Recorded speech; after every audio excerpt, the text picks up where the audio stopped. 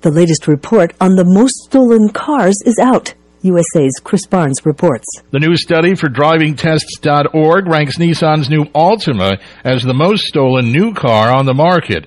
The study ranks the Honda Civic the absolute favorite among car thieves. Thieves make off with about 45,000 of them each year, slightly more than Honda Accords. They have different tastes in different parts of the nation, though. Honda Accords are the most stolen vehicles on the East Coast, while Ford and Chevy pickups are the favorites for thieves in the South and the Midwest.